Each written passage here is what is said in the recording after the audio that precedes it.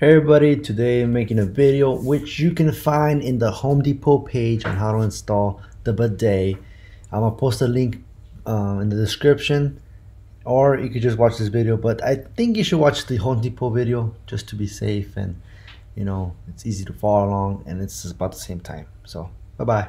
Hi everybody, today I'm going to walk you through how to install the bidet, which throws water into the butt to clean it really well. Does a really good job.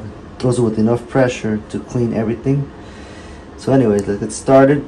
You want to disconnect the hose that comes with the toilet from this plastic part that fills up the tank, not the wall. The wall thing is right here. You don't want to touch that.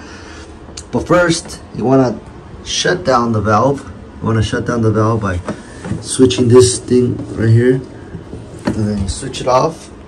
You disconnect this one from this plastic, and then this you install that part, which comes with the bidet.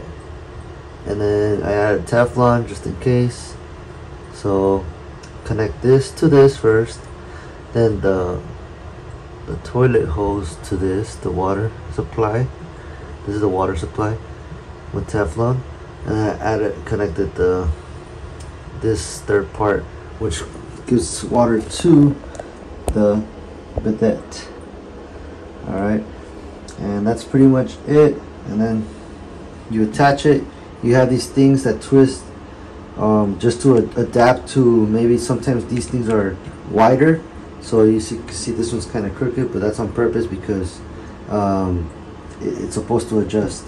And so yeah, you just tighten it, and make sure you tighten it nice and neat, so that just like you hear. So that's hitting water right here, and it do so much that it kind of fell out. But it's cold water. That's a thing that you might not like, but it's not that bad.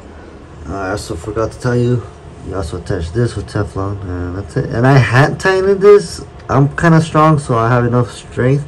I still want to tighten it with the appropriate tool to make it a little bit tighter.